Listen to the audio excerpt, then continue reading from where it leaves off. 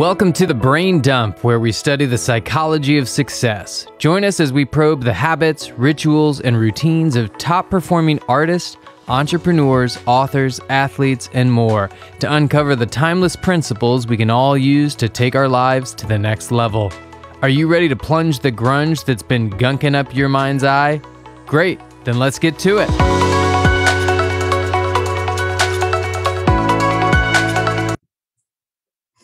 Guys, welcome to the Brain Dump. Brain Dump. Look, we got Anthony in the house. How you doing, my man? Did you just do a little sound effect? Yes. Like a little mouth sound effect? Yes. Man, I did not know you were like moonlighting as, what is it? Who is that guy from Police Academy? Like, yes, but more impressive is Bruce Buffer, the guy that does the announcing for the fights and stuff. Like, his story's amazing. Dude, so let's talk about Bruce, but then let's talk about Bruce's brother, lesser known brother, who's also a ring announcer. Yes. First of all, ring announcing runs in the family. Who knew? But that's all very tangential, but I think we're off to a strong start. Dude, I got a podcast. Dude, you know who we have? Anthony, I have no clue. This man is he's about 10 layers of complexity. That would be an understatement. Good friend of mine. We've got Leland Redfield in the house. How you doing, my brother? I'm doing well. Thank you for having me, guys. I'm excited to be here. You got it. So he doesn't want to talk about himself, guys. So we'll just call him the ninja entrepreneur and the mayor of Montana. Or the governor of Montana. So, that's where the cult's gonna. But what's interesting, guys, is we actually don't know the topic that we're going to talk about today. So Leland's going to share it with us. So what are we going to talk about today? So today we're going to talk about aha moments. So moments that we've had in our past that are just those, I see the light moments.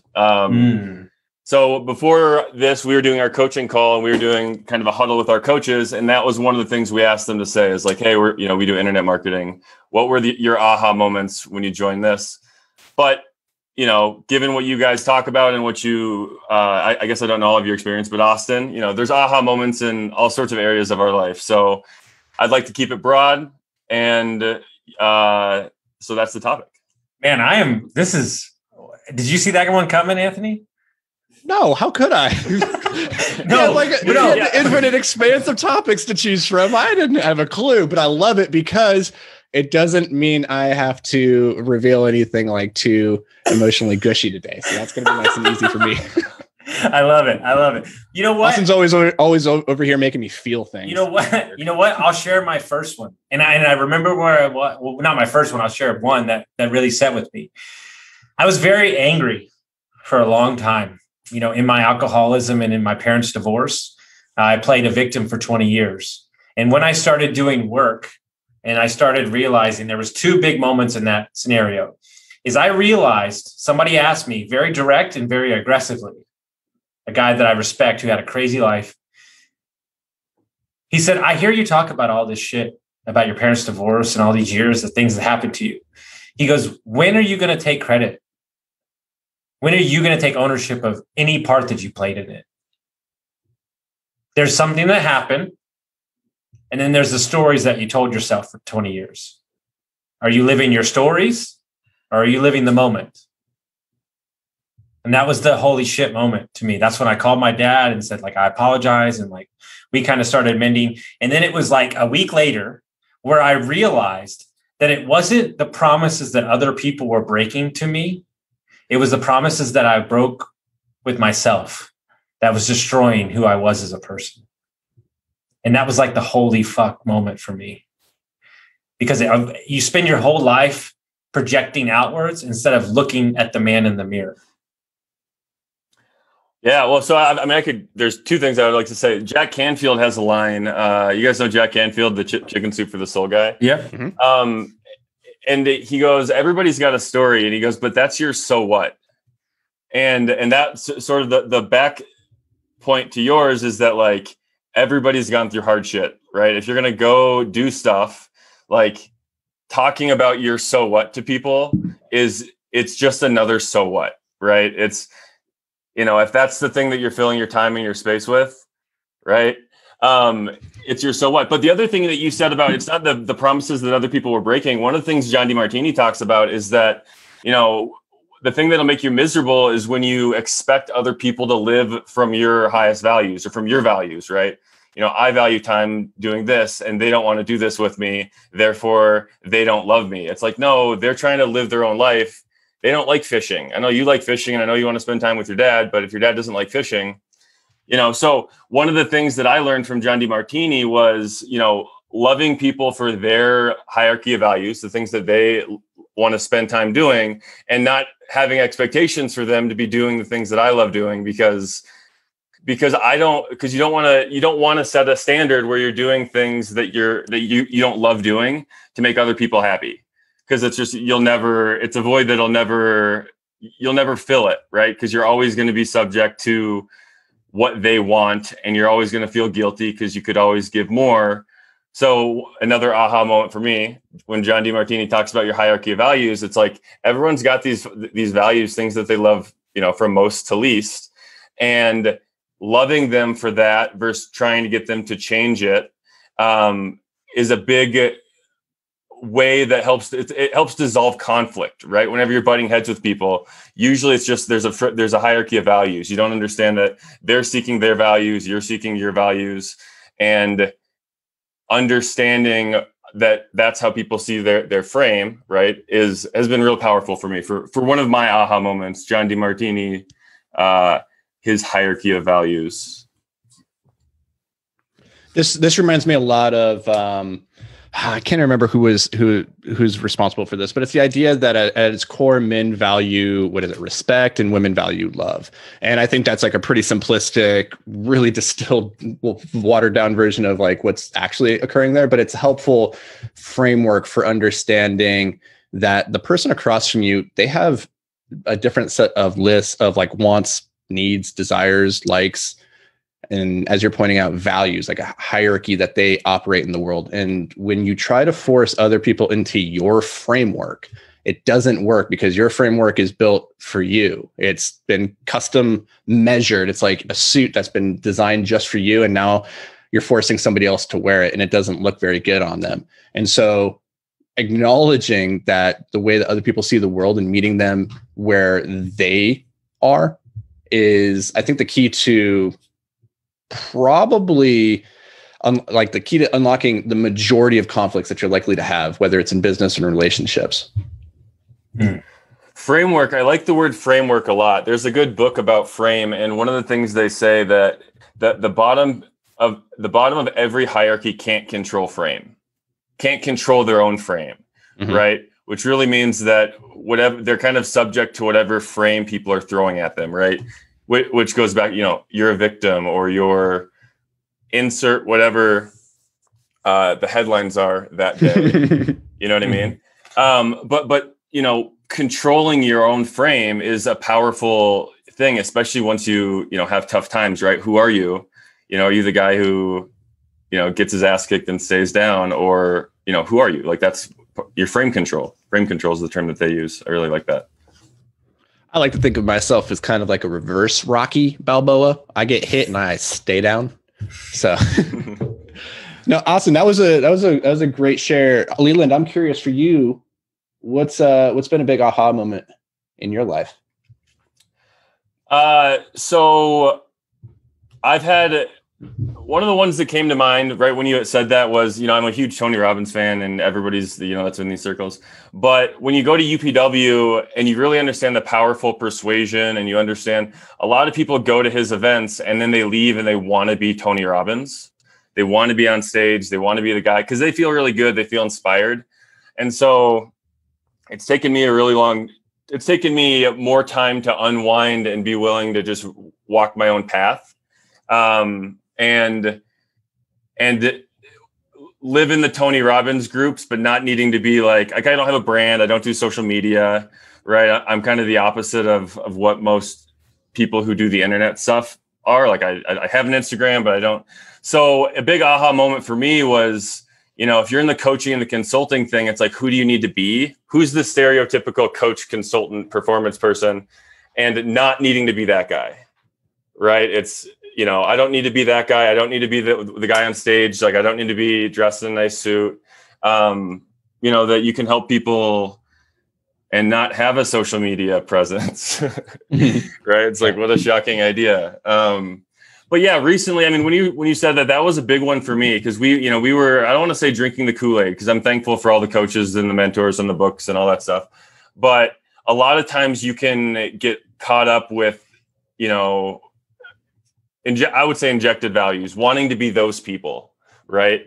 And when you hear those success stories, especially, I know Austin does a lot of real estate, or you see the coaches, it's like you hear these success stories, and that can really beat you up if you let it, or if you don't really know who you want to be. So a big aha moment for me was kind of transitioning from, I definitely love coaching, but I'm going to find my own path. I'm going to help people my own way.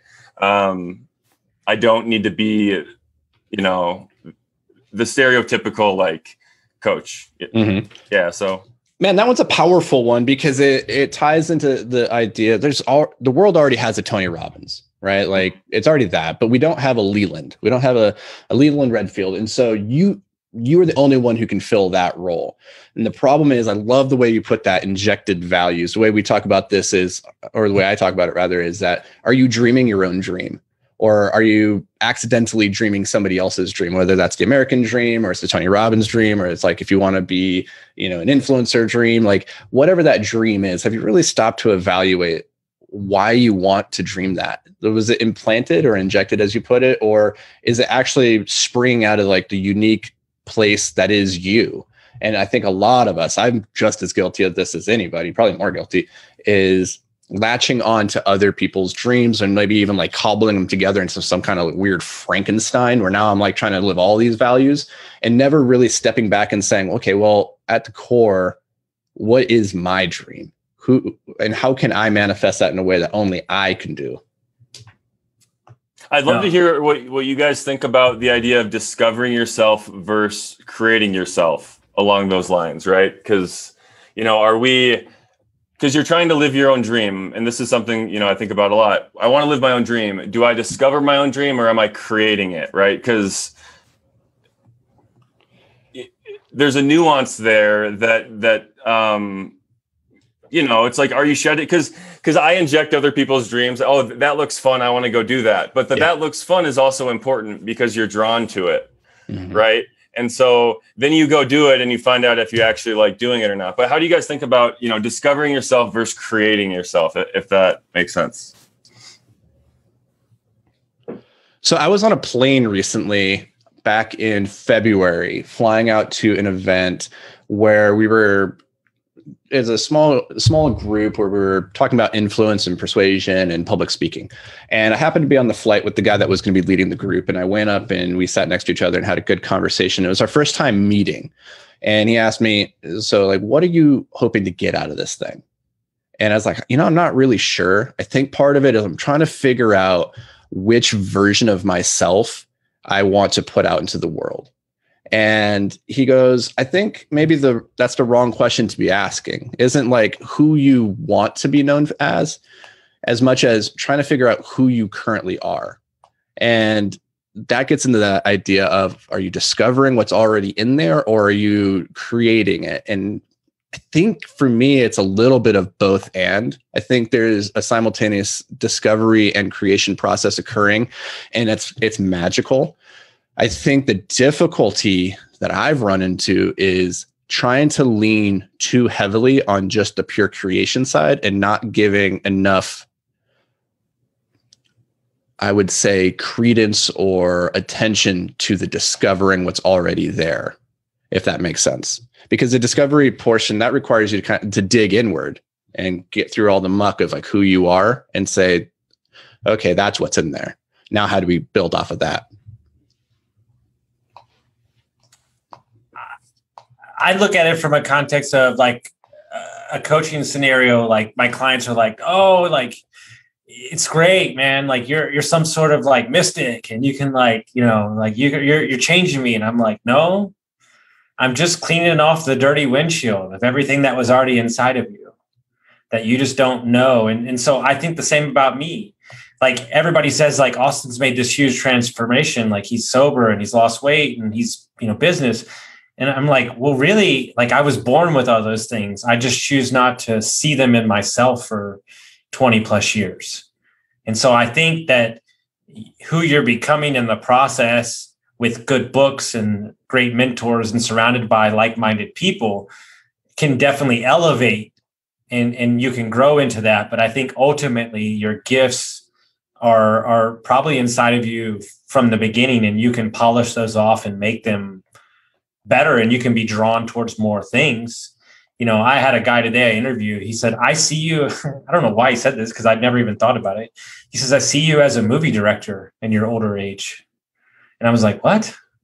But like, then I thought to myself, like, I really want to write music and I love photography. And like, so like, I can see that. But like at this point in my life, those qualities aren't what's serving me. And I think you have a very successful business, Leland, and who you are right now in your day-to-day life may be look entirely different 10 years from now when you've made some investments in. I mean, wouldn't you agree with me that like the things that you have to do today to keep a sustainable business for you and your wife and your family aren't going to be the things that you do 10 years from now, or they are going to be the things that you continue to do? Oh, we're trying to do.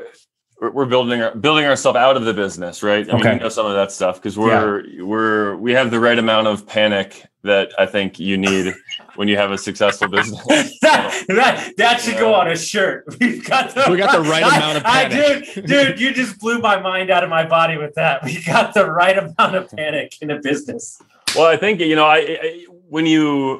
we're lucky, and because we realize that the way that things might not be this way, we're investing in real estate. We're diversifying very rapidly. We're trying to replace, I mean, we've got our numbers all mapped out. We're trying to replace all of the revenue that we need from other sources, but we're also doubling down and tripling down with the things that are working. So, but yeah, there's a level of panic. I think it's healthy though for like entrepreneurs, especially if you are doing well. It's like, man, if you lose that, if you get comfortable,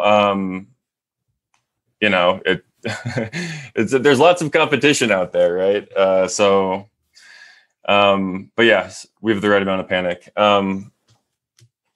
It's hard to grow when you're comfortable, right? And it's easy to be overtaken depending on where you're trying to go, because at the end of the day, we were just talking about this on the previous episode, is that there has to be a threshold of discomfort that gets tripped. And if you're not feeling that discomfort, if you're not feeling that need to keep pushing, then our default state is one of just, resting on the laurels. And that's not going to help you get to where you're trying to go unless you have already arrived, in which case, good job. Just go ahead and sit down and like enjoy the rest of your life, I guess. But I think humans in general do not do well when we stop growing and stop pushing and stop changing. Yeah, well, so one of my aha moments, we saw John DeMartini live, and we spoke to him before, he's just an author that I like. And he said, outsource everything that's not in your top 3 highest values.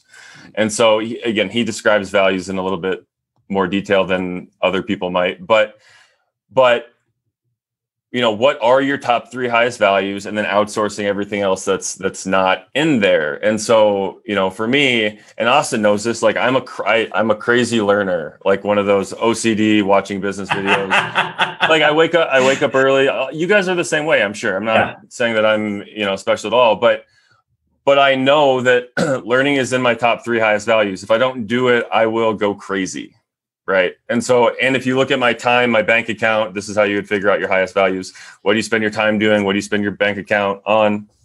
What do you spend your energy on? What do you think about? There's a whole question of them. I spend a lot of money on education, business type stuff, but I know that that's in line with my highest values, right? I know family's in line with my highest values. So our whole days are shifted around. We have 2 young boys. We've got some really quality family time. And, and then so outsourcing everything else that you can is just really powerful because it frees you up to do the things that you are most passionate about, so grocery shopping, especially now you can get, groceries delivered to your door. if you can afford a house. It's been a game changer for us, man. It's been a game changer.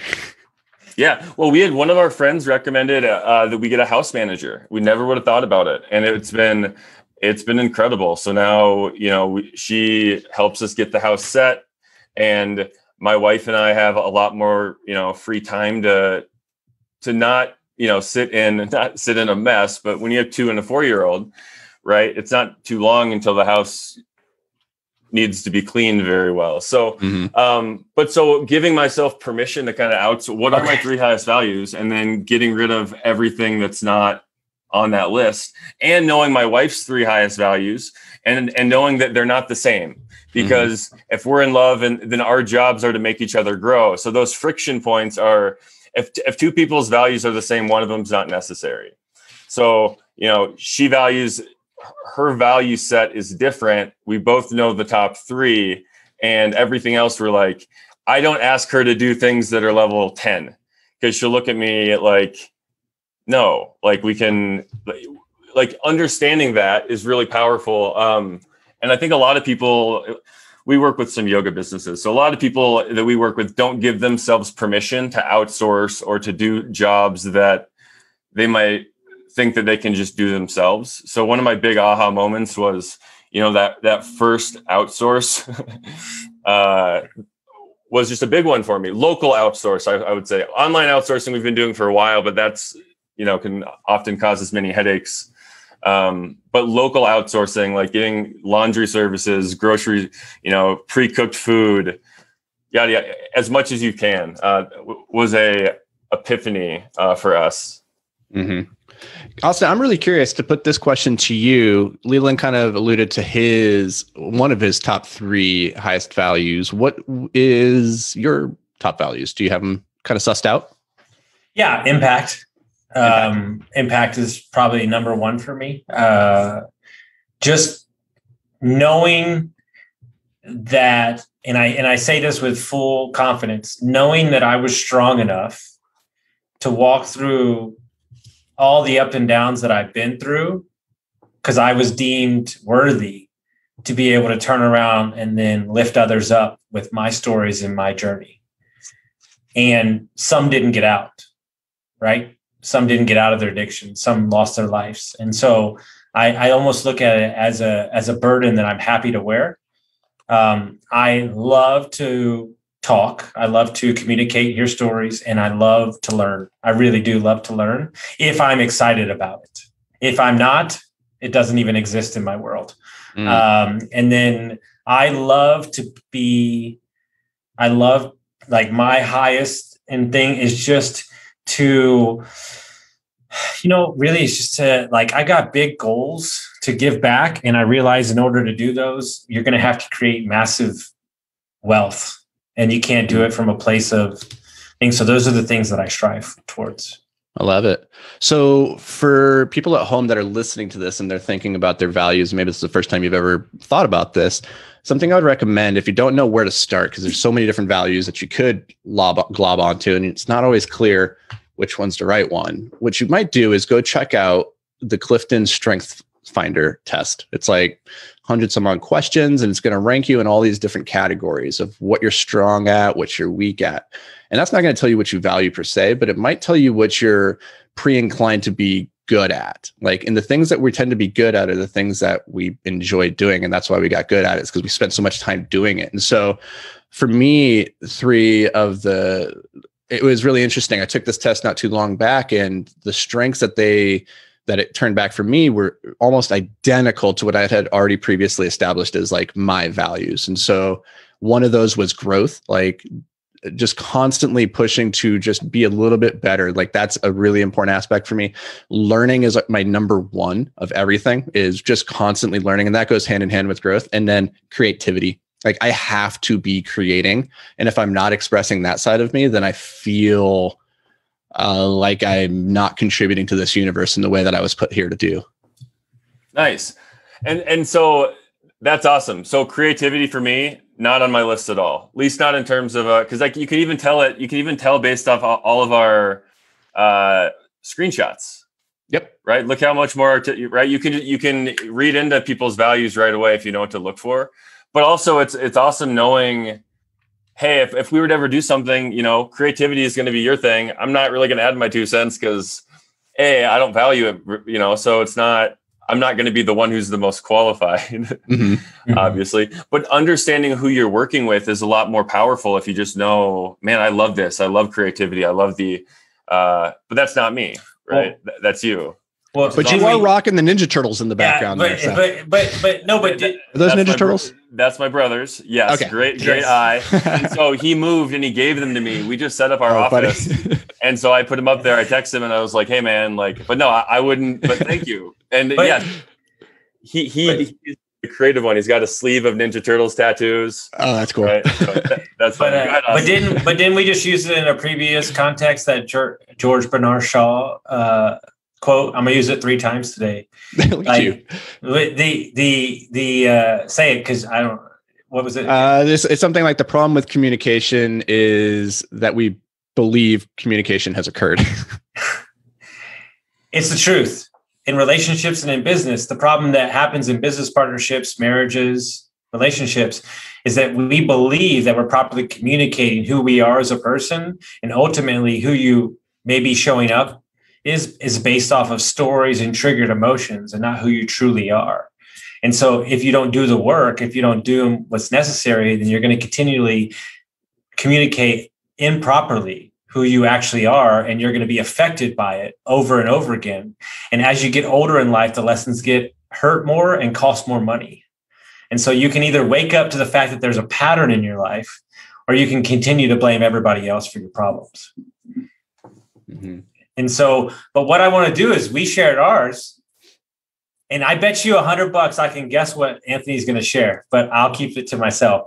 Anthony, what's your aha moment? There's zero chance that you're going to get this one, because as I was thinking about it, I wrote out on my thing here, I wrote out a couple different ones, and I was like, okay, I want to share something that I've never shared before on this podcast. So I'm intentionally going to take a left turn here. What were you? What were you? You were going to do your damn chess story. You share it every time. It's written here, but I was like, I've done that one a million times. No, the story I want to share is the first book that I ever published was a science fiction novel called Time Heist. And I would say up to that point in my life, I was a very insular, focused individual, still am, very much think about myself constantly.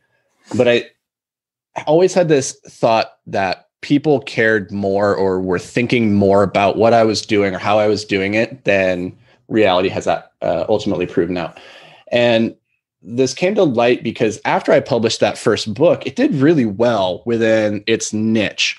But I would go and I would talk to friends and family, and everybody would be like, oh, saw your new book. I was like, yeah, did you read it? Oh, yeah, no, it's next on the list. I had people, I shit you not, I have siblings, and my best friend to this day who will say, oh, yeah, I've been meaning to read that. And I'm like, that came out almost a decade ago. I've been doing this shit for a long time.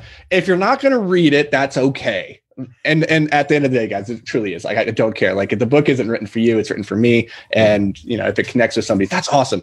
But what I learned from this is that, I was sharing this story earlier this week, is that we are all just a universe of one, and that the entirety of your human experience is occurring inside your brain. And you spend 99% of that time on this planet thinking about yourself.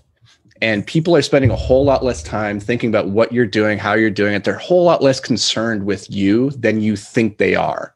And that was a really powerful thing for me, because once I realized that, then it kind of freed me from a lot of the baggage of having to perform with the idea that I was meeting somebody else's expectation, or that other people were going to judge me or care. Because at the end of the day, the book could have completely flopped and nobody would have noticed. Is what I learned from that. I was like, oh man, the thing that I'd been worried about, worst case scenario, like, it wouldn't have been a big deal regardless. And so that was my big aha moment, is that we're a universe of one and nobody cares. Yeah. Well, even to that, everyone's just going to live their highest values. And so kind of what Austin was saying earlier about setting up false expectations, right? Mm-hmm. If you have expectations that everyone should read your book, and you read it and you didn't write it for them anyway, or their family, right? But maybe you wrote like a kid's book, and it's not a book that's written for them. And even if it was, who gives a shit? Like, they're going to go read whatever they want to read, and love them for doing their own thing. I'm not accusing you of this, but this is like the habit that most people have, is that they have false expectations. And that's the thing that causes all their suffering. Right. Yeah. Well, what was really interesting from that experience wasn't even my own expectation that my, friends and family would read it. I guess in the back of my head, I was like, they probably will. I would. Like if my friend came out with a book, I'd read it. But that's me. I'm a reader. That's not a big ask. But their expectation was that they thought I expected them to read it. And so they would like apologize, like, oh, it's next on the thing.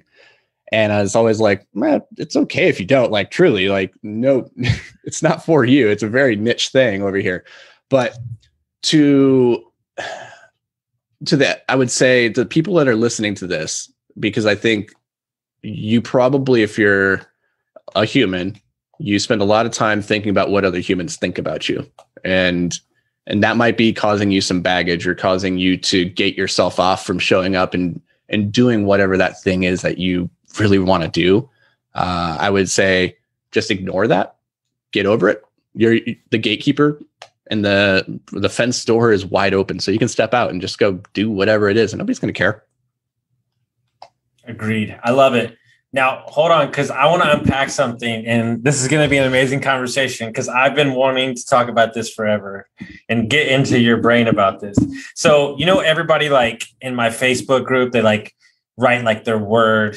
They write their word for the year. Like everybody's like attack, expand, like crush it, fire, like so all aggressive. that shit. Yeah, like aggressive shit. Like I'm going to go fucking destroy this year. Conquer. And fucking Leland writes, do less. And it was so Yoda. It was so Yoda.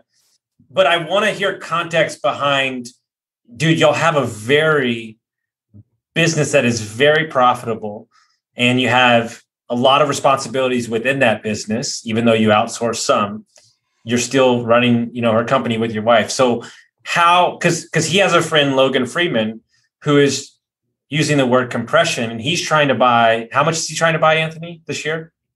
100 million. 100 million with working less. Like he's trying to prove to everybody, you don't need to work harder to buy more real estate. And so I want to hear the context behind like how you frame that out, because entrepreneurship at its core, people think that you need to drive, push, and you have to work 19-hour days. And you're telling me that your goal is to do less this year? For me, yeah. Well, I mean, it's not working out for me. I mean, that's why I think it was it was a good goal. Well, it was more so as I evolve, or as we all evolve, you want to kind of hack away the things that are not working, right? And so really what I want to be doing is more of the things that I love doing, and then less of the stuff that less of the stuff that isn't as fun. So, when I build a lot of businesses, or when we're doing coaching stuff, a lot of the stuff was like writing emails, building pages, and I can just outsource that stuff. Right. And my highest values, one of my highest values is coaching and consulting. Like I love the ideation of business, like early, like I love that, but if you're good at that, sometimes you end up doing other stuff for people. Like people want help with all areas of their business. And so I could, fall into the trap very often of helping people in areas that were not, super fun for me. And so when I say do less, it's like, yeah, I don't like the term stay in your lane either, because I think that that's counterproductive, because it's like, how do people learn to fly? How can you learn anything new? It's like, tell a baby to stay in his lane. It's like, that's the dumbest advice ever. I know other people say it's a good advice, and context matters for stay in your lane. Context matters for all advice. So, but generally I think that, but my goal this year is to be more potent. So, I'm looking at buying and selling some businesses, but we're doing it strategically. So, we have our core business in the middle. And then, so how can we acquire businesses? I just did a really cool training with, Ronald Frazier, if you guys know him, and some of the digital media guys, how to acquire businesses that are kind of in our matrix, that are upstream, downstream, from kind of our core business. And so, but I love that stuff. Like, it's not, people talk about motivation or inspiration, right? The entrepreneurs are always the ones that are like seeking external motivation. They're trying to like, they need the things on the walls to motivate them. They need Jocko Willink to yell at them. They need to like, and if you're doing it from that force, it won't work. You're going to burn yourself out. You want it, inspiration's internal. So the things that I really like doing are ideation for business, coaching, consulting. And then the things that I want to do less of are email writing, page building. I'm still doing some of it and, but I'm doing less of it. So yeah, so my idea is to do less, but also Austin, I mean, you've talked with me this first quarter quite a bit. I'm not doing less. I mean, I literally, I'm enjoying all of it though. So like, just, from the context of, all the conversations I'm having, I'm staying in the zone of fulfillment more. And I'm a lot more, I don't do scheduled calls. Like this is, I don't know. Yeah. Anthony, no, true story. This is like the only scheduled call I've ever got him on. True story. Second thing is that we're working through a deal right now. And he's like, I don't want to hamstring myself on what I think this is going to be. I just want to work through the process and like, let it be what it's going to be. And I think a lot of people can't do that in business because they're, Anthony's really good at this too. I think they're so worried about what it's going to look like in 5 years, what it's going to look like in 3 years. And ultimately like things are going to change. Life is going to shift. And like, I think you are both very good at like, I'm just going to dive into this. And I think you're a seeker of knowledge and a seeker of opportunity, regardless of the outcome. Yeah. No, just to summarize, we talk about systems over goals a lot. So like it's Scott Adams has a framework for how to fail at everything and almost still win big, how to fail at everything and still win big. He says goals are for losers. And when you understand what he's saying, it's like, oh, that's actually true. Like you want a system of online, you want a system of acquiring more social assets. The more social assets that you acquire, the more your business can grow. Real estate, you want a system for acquiring more real estate. If you have a goal, you need a goal almost for orientation only, but it's not that important. You just need a system of improving your circumstance, and that's all. Like, so Anthony's licking his chops because he just said this. He said this 30 minutes ago.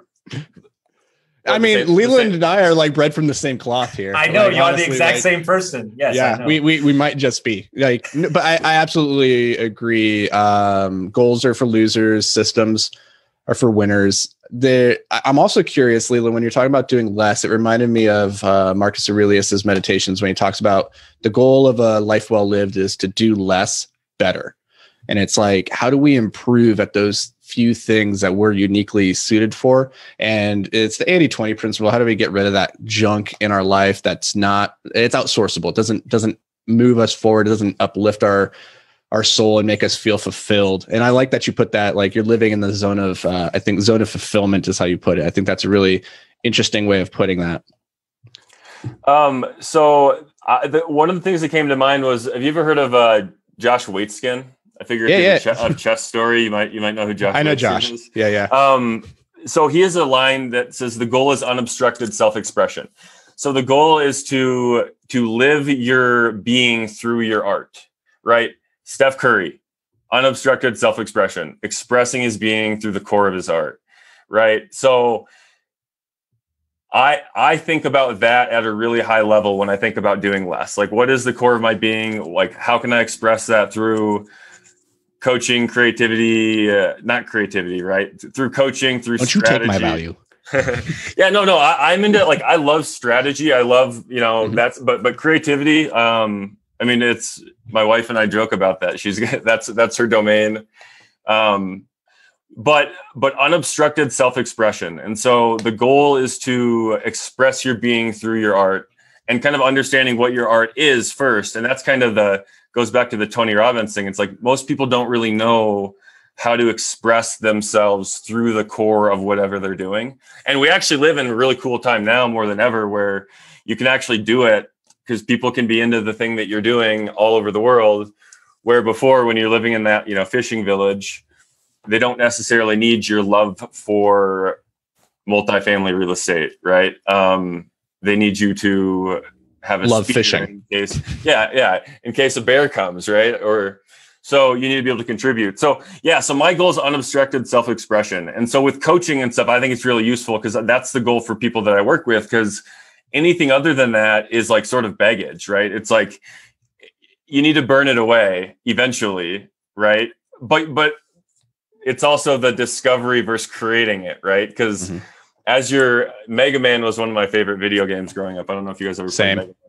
So you defeat the guy and you acquire the skill, right? That that's the life lesson, right? It's Highlander. Yep, Highlander, right? Exactly. But so you don't need a goal, you need a system. So you go out, I hired a coach to learn real estate. So we got our first real estate thing. And then, we thought about getting into multifamily. We figured out that I don't really like, doing it that way. Right. So, didn't want that skill under my, it wasn't expressing myself, right? Multifamily, like we bought a tiny apartment. We learned it was cool. But my goal this year, Austin, is to figure out sort of what is expressing myself more, right? And then how can you do it kind of with whatever modality, right?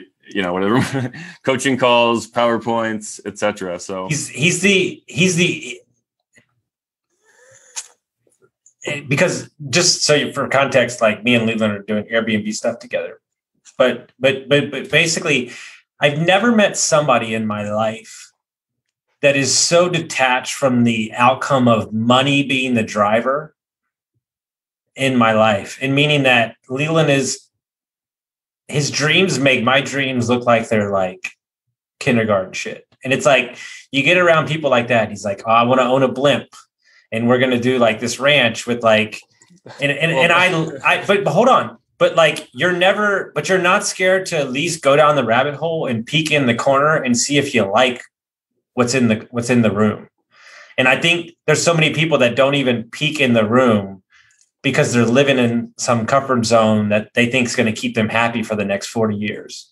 And I appreciate the curiosity of your mind as far as like when it comes to investing and stuff, because your excitement is predicated on the excitement of the curiosity, not that this asset's going to give me some external emotion from a dollar amount, if that makes any sense. Yeah. Well, so the blimp idea is still a good idea. It's for another time. Listen, here's the deal. I'm gonna let you in on that idea. Everybody's behind it. So if you can pull it out, like we're totally cool with it. So just for context, because I think because you brought it up, it's like, I want the Redfield Ranch in Montana, right? Which you've seen the property. It's nice, right? We want it. And the next one would be to have one in Colorado. And like the coolest thing in the world would be if you've ever seen these airships, right? They can stay afloat for like days. And they're coming out, they're like luxury airships. Like Boeing had one, and they're amazing. They're quiet.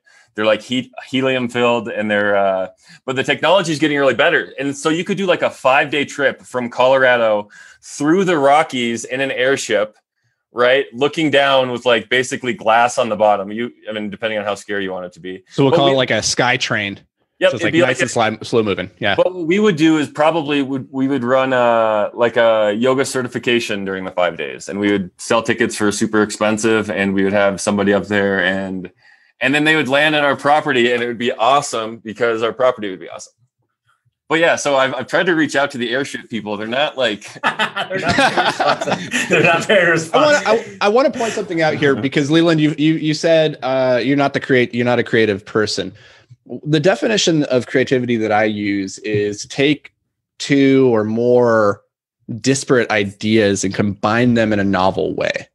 And that's what creativity is. It's not like drawing or writing or painting or or music. It's not those necessarily. It's about looking at things that aren't connected and then connecting them in new, interesting ways that nobody's thought to do before. And so that idea, everything about it strikes me as being very creative. And so unless you tell me your wife came up with that idea entirely, I'm going to say you're a little bit more creative than you gave yourself credit for. Well, I think, yeah. So by definition, right? If you're, I would say artistic would be the word that I was using. So, I'm not an artistic person, but yeah, creating ideas. I think Matt Ridley calls it ideas having sex is the term that he has. But I really like that stuff. And so some of the stuff with Airbnbs, is that from innovation? Like how innovation, his newest book? Yeah, he's talked about it with Naval on his podcast. They did an interview that I've listened to. But here's the deal: whether or not you realize it or not, because I'm in the business of putting asses in houses to make your crazy ideas make you money, so you don't have to sleep on the ground outside because you don't own stuff. But you do understand one thing about the human psyche. You do understand that experiences sell, and if you can become the leader in an experience category because you're afflicting emotion on somebody that's going to radiate where they're going to tell the story opposed to just going out and buying the same house and just throwing asses in there, because your need for something different and new and artistic is actually going to make you highly successful because you want to break the mold. And that's why I can get behind this shit.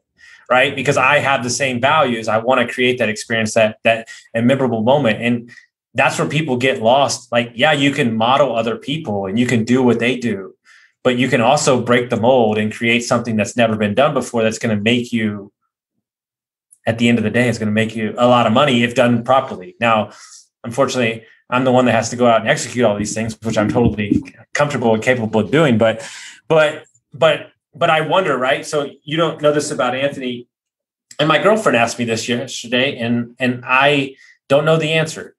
He was a professional rock climber, and he used to sleep out in the stars and everything like that. Anthony was. Yes. Oh, yes. My God. You got to meet my buddy Jason. He lives in Ouray in Colorado right now. It's like the ice climbing capital. Ice climbing capital. Yeah. He actually builds ice. He's building tracks today for out. Like he's full. We're running Spartan in Montana in Big Fork in a month. If you want to come join us at our lake house, we're staying at our lake house. So shoot me the details. We'll take a look at it. I would love to. I don't know if I'll be able to make it work on that timeline, but Jason's trying to finish in the top 5 for his group. So just know that.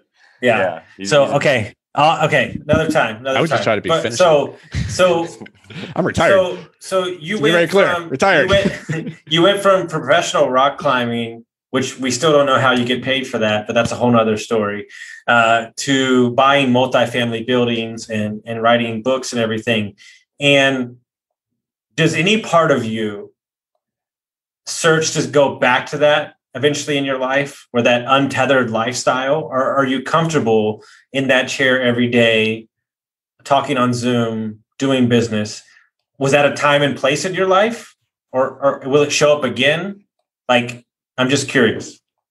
That's a really powerful question. For me, freedom is my highest value. Like not being tethered to anything, be able to go do what I want, when I want, where I want, with who I want. And that served me for a very long time with rock climbing and snowboarding and, writing. Like these were all things that allowed me to go do that. And now with building businesses, it's a little bit different. I still feel free because I can leave at any given point. It's as Leland put it earlier about building your way out of the business or building yourself out of it. It's working, on the business, not in the business. And as long as I am in that frame of reference, I'm happy with where I am. But my goal long-term is to be in a place where I'm not needed. I don't like being needed on any given day. I love being able to just wake up and decide, like, at that moment where my passion is leading me and spend my time and energy on that thing. Because I firmly believe that if everybody had the ability to wake up every day and just spend their time solving the problems that meant the most to them at that moment, that we could solve pretty much any issue known to mankind. And so my goal is to first get my life to a place where I can be in that position, where I can just wake up and say, this is the problem that means the most to me right now. That's what I'm going to put all my time and energy into. And then by consequence, if I can help other people do that as well with their lives and get to that same place where they're just solving the problems that mean the most to them, then I think that's how I can have the most impact. And thus is the most freedom I can have. I love it. Well, dude, do you even want to highlight what you do, or you don't even want to tell people that? Do you want to tell them how they can find out about you? It's up to you, bro. With me? Yeah. I know it's like, no, they probably couldn't figure it out if they looked. So. guys, he is the most interesting man in SEO and yoga and YouTube. Don't try to contact him. So that's actually why I don't want that. No, it's I am. I do. So yes, I'll give them the elevator pitch. Is we run a YouTube channel with over 1 million subscribers. We grow a membership through that. We teach that business model to other people. We've worked with bowling, real estate, yoga, Pilates, like entertainment, bunch of stuff. It's all video-based marketing. Yeah. And I love real estate, and I love ideas and coaching and stuff like that. So, and I love business. So I'm, this is the stuff that's fun for me. So. I will promise you this, Anthony. In the next 2 years, me and this guy will be on a magazine somewhere for some weird ass shit that we did that people love. I swear to God, I know that we're coming. Dude, you should be on a text train with this guy.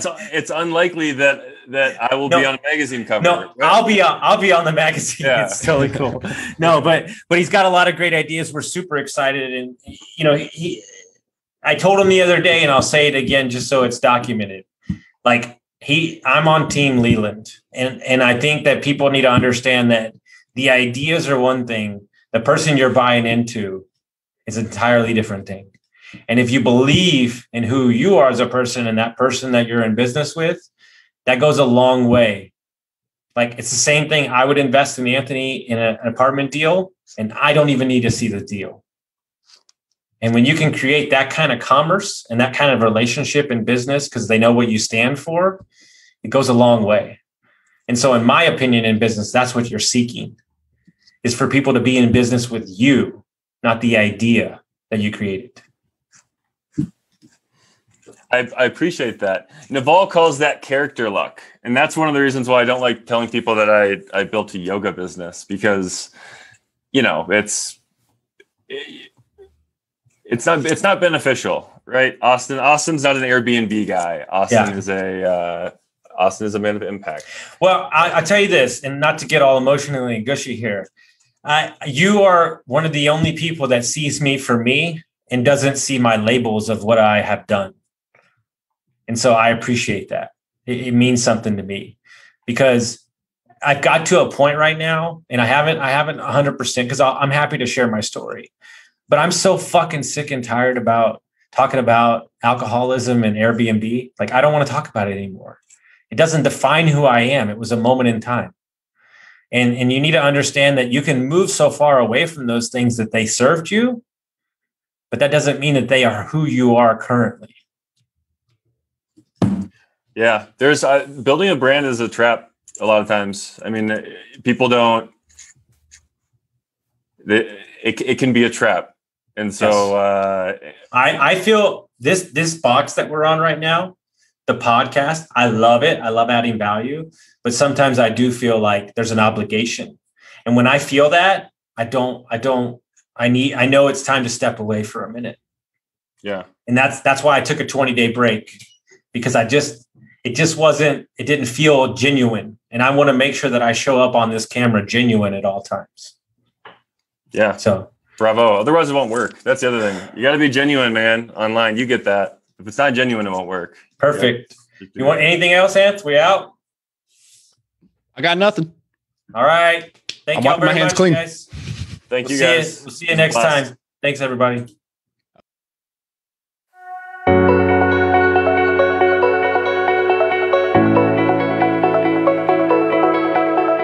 Thanks for joining us here at The Brain Dump. Now, before you go, it's important to solidify what you've learned here today by taking action. If all you do is listen, then you're only going to retain a small amount of the information you consumed here today. So take a quick moment to really lock in any key insights, tidbits, or pieces of wisdom that you want to carry with you into the future. You can do this by heading over to iTunes and leaving a review with your top 3 takeaways from this episode. If you've already left a review, first, thank you so much. Second, it's time to start a brain dump journal. It doesn't have to be fancy, just a slip of paper will do where you can record a couple quick thoughts from each episode. Science shows this is one of the best ways to ensure long-term retention of new information. And finally, if you've got a brother, a sister, a coworker, or a best friend that you think would benefit from this episode, do them and us a favor and share with them this episode. Your support, as always, means the world to us.